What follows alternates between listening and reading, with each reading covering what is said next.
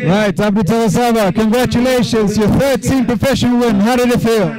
I feel good because the fighter was so awkward. It was not easy to get a target.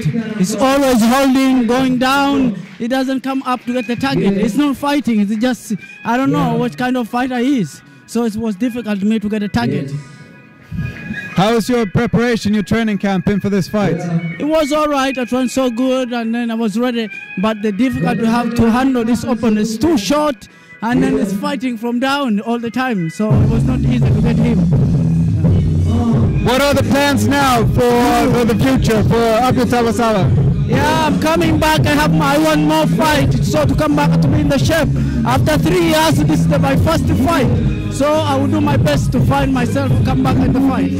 Well, congratulations to you. Hell of a fight. Hell of a fighter. Thank you.